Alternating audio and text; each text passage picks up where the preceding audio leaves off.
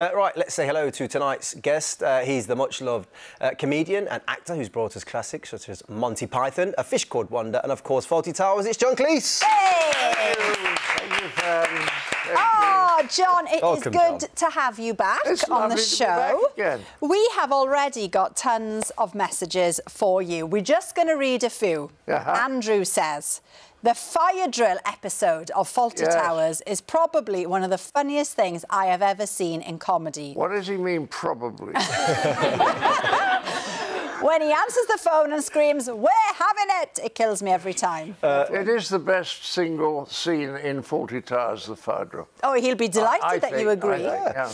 Lucy says, I love Fawlty Towers. I used to watch it with my family, and whenever I see the repeats, it reminds me of those precious family moments. Oh. Yeah, it's lovely. There are families out there who almost communicate with each other entirely. Quotes from Monty Python. There's one family where the game is to put a Fawlty Towers quote in without anyone else realising it's a fault. That's the game they play all the time. But it must feel warm and fuzzy that people still love it so much. Yes, it's lovely. And an extraordinary thing is if I do meet and greet after my stage shows, it's lovely when 70-year-old men with a tear in their eye say, "Thank you for making me laugh." Or the oddest of all, people saying to me, quite a lot of them saying, "Thank you for helping me to get through difficult times."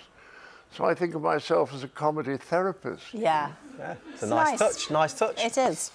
Right, so you're bringing Fawlty Towers to the West End, to the stage. Yes, we're putting it on the stage. Yeah, how are you going to be adapting it for the stage? Well, we took 3 episodes. We took some time to choose which 3, and we put 3 episodes, and then we kind of dovetailed them together, so that the whole thing, and then we have added a little bit from another episode.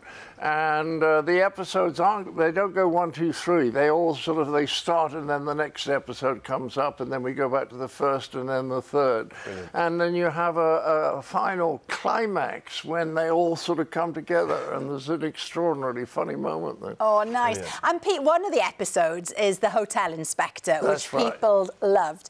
And you say yourself that Bernard Cribbins, who stars in that one, is one of the best guests that you had on. You see, there's so many good actors in this country. And Joan Sanderson as Mrs. Richards with the hearing aid.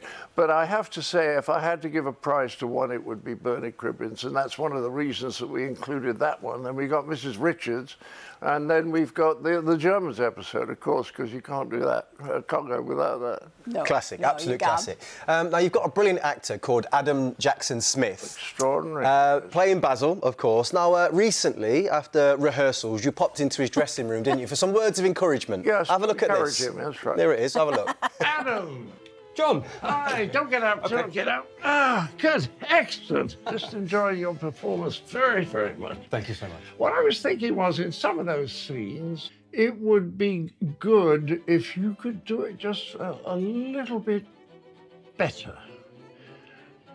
Better? You think you could do it better? Louder and... faster. Funnier. Funnier. And, above all, better. Better. OK? Good. Thanks, John. Excellent. Always happy to help. Bye-bye. Drop by any time. Better. And funnier. He took it in good spirits. Oh, he's lovely. The only danger is he's going to be funnier than I am, in which case I shall have him fired. Immediately. I doubt it. But anyway, has it been hard for you, John, letting go of the character that you know so well? See, what people don't understand about the Pythons is that we're all writers who happen to perform. So for us, the important thing is the writing bit. And once I've written it, then it's I might play it or somebody else might. And no, it seemed the most natural thing in the world. And he's doing it, it's a little different from mine, which I like. I mean, what would be the point of a carbon copy? You know, same with Sybil. AJ is absolutely terrific as Sybil, but she's a little different from Brunner. Yeah, nice. Well, one scene many people will remember from Fawlty Towers is when Basil's car breaks down and he loses his temper. Oh, yeah. Let's remind ourselves of that moment. Right, well, this is it. I'm going to give you a damn good thrashing.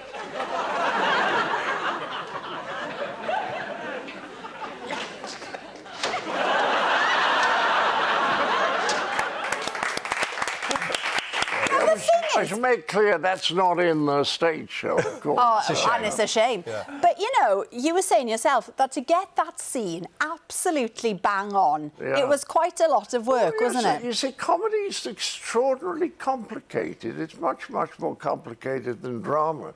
And in that case, I went off at the beginning and I got a branch and I came back and I said, rolling? And they said, yeah, we're shooting. And I hit it and it wasn't funny at all because the branch was too rigid.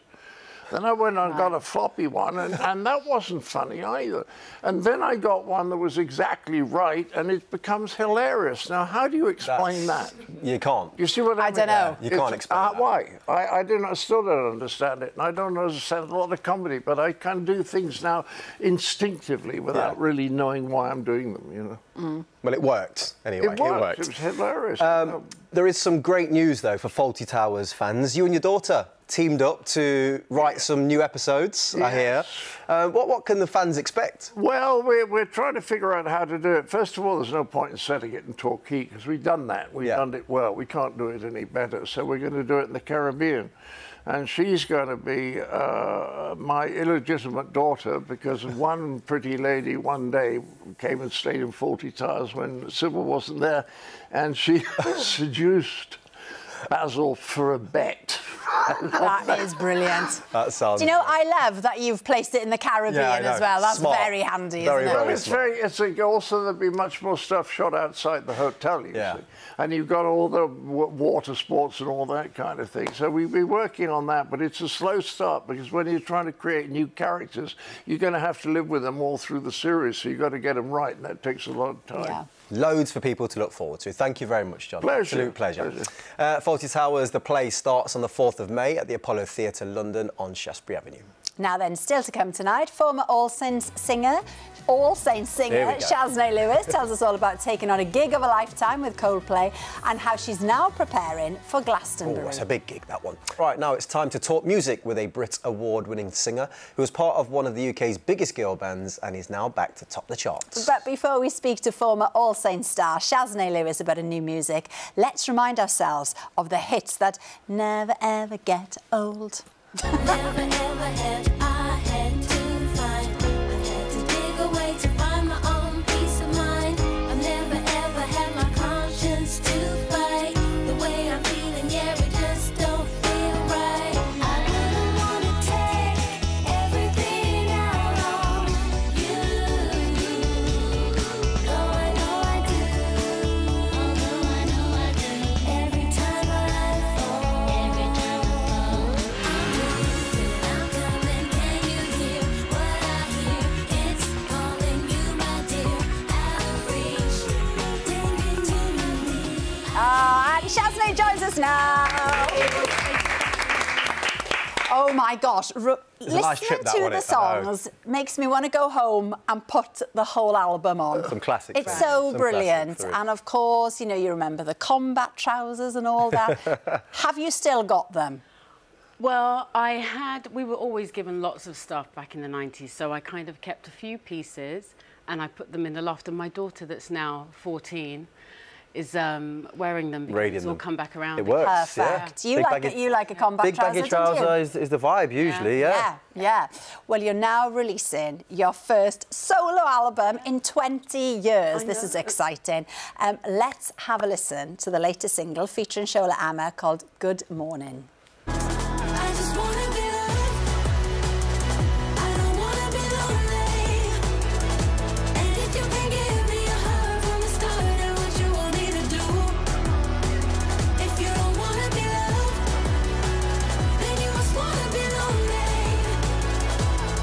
Let me know, I suppose it's a moment of truth. Shaznay, I mean, I got a glimpse of him. Was that General Levy? That was the General Levy. No, and we've got to share now, because people will be going, oh, yeah, I know the name. Oh, yeah, the song, the Jungle is Massive song, yeah. I mean, everybody, that song I wanted you to sing it. Have you seen how quick he does that? I ain't going anywhere near it, But that, wow, pulled him out of nowhere. That's unbelievable. Now, let's talk about, obviously, you back. You know, one of your first solo gigs on your return is going to be Glastonbury, which is absolutely huge. How are you, like, feeling about it? I'm really excited. I mean, I'll most likely be nervous just before I go on. How nervous you get? Because it's a huge crowd. Yeah, I mean, I don't usually get nervous, and I prefer that. People say nerves are good, but I prefer not to have nerves because I like to be in control. Yeah. And also your timing's better if you're relaxed, isn't it? Yeah, I always find that if I'm nervous, it throws me off, and that's like a bad gig for me. I agree. So, But straight into Glastonbury, that's big. Yeah. I mean, John, do you get nervous at all? You strike me as somebody who's calm as a cucumber. I don't get nervous when I do my stage shows, Right. you see, because that means that people have actually paid good money for tickets. Yeah. So they don't do that if they hate me. Yeah. That's a good way to look at it. You see, they're sort of fair pre-selected to like me, so I don't get, and I don't. I would be very nervous if I had to remember words. Yeah. Do you ever worry about lyrics? No. No. No, I don't. See, when people pay for tickets to come and watch football, they usually come because they hate you. If you're away from, It depends what if you're away from home, they literally pay tickets to shout at you the whole game. Well, So, yeah. but there's 50% chance they like you. This is So true. that's There's a good. 50% chance.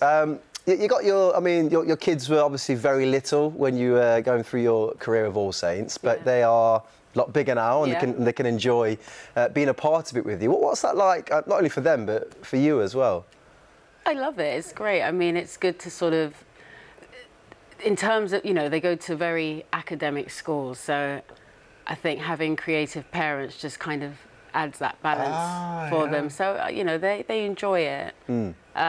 They came and did my video to Kiss of Life, which was really good because 20 years. Have you got that? Yeah, oh, yeah, my daughter they're there. gorgeous, the children. That's my son there as well. Yeah. It must add something, though, to the experience for you now as well. Oh, it's so much. I mean, the song was written about them anyway, and I did ask their permission if I could use old clips in the video, if they would be in the video, and they were cool with that. And it means a lot more. I mean, 25 years later, everything means a lot more now. Do you know what I mean? And it's a lot deeper. And the first video that I did on my first album was myself and my husband, so it was lovely 20 years later to do a video with the kids. It just kind of told its story and how we've evolved. And we all get kicked to the side once the kids arrive. That's very true. Off you pop. Bye. Bring the kids in. so true. You were talking, John, about working with your daughter. Well, you see, it's rather nice. And 40 Towers I wrote with my first wife. Then Fish Called Wanderer and Fierce Creatures, my older daughter was in both, and now I'm writing with my younger daughter. Beautiful. Yeah, that is special, isn't it? And she's got my younger daughter's got a really wicked sense of humour. You think I've got a black sense of humour, you should get her on the show. Right. Yeah, let's get it on, John. Now, you performed with Coldplay, Shaznay, a couple of years ago in Wembley. And apparently, Chris Martin, who's amazing, nice guy, isn't he? But he just rang you, didn't he, out of the blue? And that was quite a shock to begin with. Well, I knew somebody had said he wanted my number. I didn't know what for. And it's so funny because I woke up in the middle of the night to go to the loo, and I saw, I could see a text message, and just the first few lines, I thought, that doesn't seem like it's from any of my friends. And I thought, I'm not reading that until the morning, because if not, I'll get too excited and I won't be able to sleep. So I waited till the next morning, and I saw that he'd written me a lovely message. And then he called me, and he was really cool. He was like, look, we're big fans of yours. We love you as a songwriter, and we'd really appreciate it if you'd come and do a performance. And I was like, you don't have to ask me twice. Yeah. Really exciting. How chilled, really by the way, just to excited. wait till the next morning. That's And I mean, Yeah. their show in itself, I don't know if you've ever been to a Coldplay show, but it was just insane. incredible, And it was magical. And I actually couldn't even sleep that night when I got home. It was just all of it was still inside my head. It was amazing band. Oh, well, it's going to be great. Shaznay's new album, Pages, is out on the 17th of May. Thank you so much. And my show is at the Jazz Cafe on the 14th. Great, lovely. Jazz Cafe. Jazz Cafe on the 14th. Nice. There you go. Really? Yeah. There you go. So, John, I've got a question for you here. Arda asks, where did the idea for Fawlty Towers come from? When we were shooting for Monty Python way back in 71, we went down and stayed at this hotel in Torquay called, God, what was it called? I've forgotten now. Glen Eagles. Okay. And the guy who ran it should be the last person who should ever run a hotel. It was just gloriously rude. No reason at all. And when Connie and I wanted to write something for the BBC, we said, well, let's do it in the hotel. Because the advantage of doing it in a hotel is everyone knows how things are supposed to happen. Yeah. Do you see what I mean? It's not an unfamiliar environment. Perfect. What a great answer to finish on. That's all we've got time for tonight. Thank you so much to our guests. Yes, we'll be back tomorrow with Hollywood star Rebel Wilson, EastEnders Bobby Brazier, and Nikki Fox will be here with Watchdog. Have a great evening. Good night. Bye-bye.